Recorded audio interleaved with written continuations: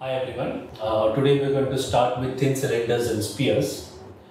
So again, pressure vessels generally a container which is holding any liquid. We commonly also know boilers are pressure vessels. So any container which has some storage capacity, okay, whether it can be a liquid, whether it can be pressurized gas or a pressurized liquid, such vessels are generally termed as pressure vessels. Well, if you see city pipes which deliver drinking water, they are huge in diameters, a meter in diameter or so. Those can also be thought of as pressure vessels. Even the simple containers where storage of a liquid takes place in an industrial area, that can be thought of as a pressure vessels. Okay. Again, this thin cylinders and sphere is an important topic in strength of material. It's very simple, straightforward. Only four formulas that you need to remember, and the sums are very much simple to solve as well. So let's begin with pressure vessels. Pressure vessels are broadly classified into two types. We have thin pressure vessels and we have thick pressure vessels. What you have in your syllabus is only thin pressure vessels. That is why I have encircled it. So thin pressure vessels is what you have in your GATE syllabus. So how do you distinguish a thin and a thick pressure vessel? So in most of the books it is given when you have internal diameter to thickness ratio. So I'll just modify that relation and write here as internal diameter upon thickness. If it is greater than or equal to 15, then it is known as thin pressure vessel. And if it is less than 15, obviously it is a thick pressure vessel. Okay. So the criteria to decide thin and thick is depending upon the internal diameter to the thickness ratio. Now this thin pressure vessels are again classified depending upon their geometry. So for your syllabus you have a cylindrical pressure vessel and a spherical pressure vessel. We will see both of them. Okay. So thin pressure vessels are capable of resisting high internal pressure. So thin pressure vessel, whether it be a cylinder or a sphere, has high capacity to resist internal pressure, but it is very poor in resisting external pressures. So even if you remember, if you see your pressure cooker is a thin pressure vessel, it's a cylindrical almost. So it has a capacity to resist high internal pressure, but external resisting pressure is very less. So अगर thin cylinders external pressure resist करने के लिए बनाए तो उनकी capacity बहुत पूर है. If you see thick vessels, they are good to resist internal pressure as well as they are good to resist external pressure. So दोनों pressures वो handle कर सकते हैं. Okay.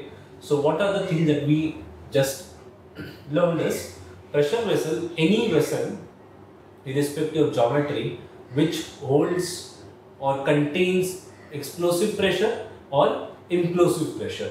सो अगर एक्सप्लोसिव प्रेशर भी हो सकता है या इम्प्लोसिव प्रेशर हो सकता है, उसको कुचल सकता है. तो ऐसे वेसल्स को हम लोग प्रेशर वेसल्स बोलते हैं.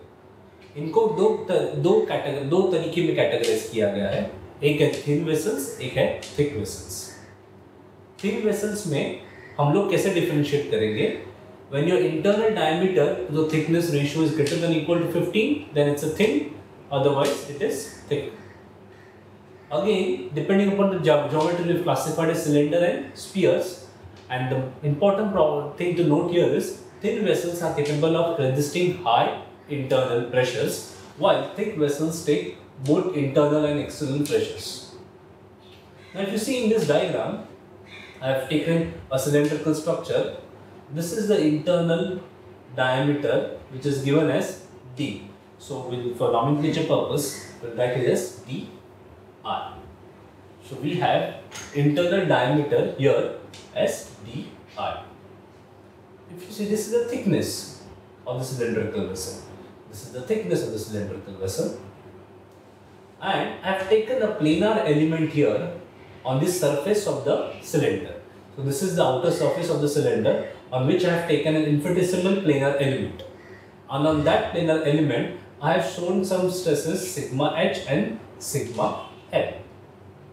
So these are the normal stresses which are coming because of the internal pressure Pi.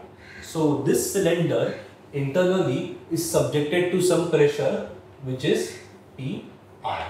So there is some internal pressure in this cylinder having internal diameter di, thickness T, and because of this internal pressure I am getting some stresses sigma h and sigma L. This sigma h is known as hoop stress or circumferential stress, or sometimes it is also known as diametrical stress. So this sigma h is known by three nomenclatures. One is hoop, other is circumferential, and the next one is diametrical stress. So as the name indicates here, circumferential. So if you see, this sigma h is along the circumference of the cylinder. Okay, so sigma h is along the circumference of the cylinder. So that stress which acts along the circumference of the cylinder is known as hoop stress or circumferential stress, and the stress which acts along the longitudinal axis of the cylinder is known as longitudinal stress, given by sigma L. Okay, so on cylinder, thin cylinder specifically, you get two stresses, two normal stresses. One is hoop stress and the other is longitudinal stress. So what are the relations, what are the equations to evaluate the stresses? Sigma h is Pi into di upon 2T, where Pi is the high internal pressure, di is the internal diameter, T is the thickness of the pressure vessel. Now sigma h is tensile in nature. This sigma h will always be tensile in nature.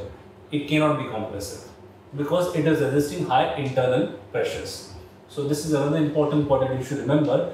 Hoop stress is tensile stress and is given by Pi di upon 2T. Then I have sigma L. Longitudinal stress is given as Pi di upon 4T. And again I have written here tensile. So longitudinal stress is also tensile in nature. So what you need to remember here is both these formulas, and also that both this longitudinal and hoop stress together are tensile in nature. They cannot be compressive. Okay, they cannot be compressive stresses. Now they definitely share a relationship between them.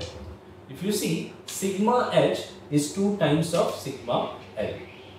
In other words, sigma L is half of sigma h, which I have given in this equation.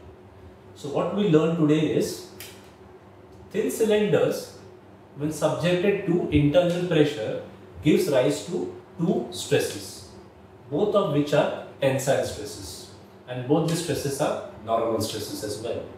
One of them is known as hoop stress or circumferential stress or diametrical stress, the other is known as longitudinal stress.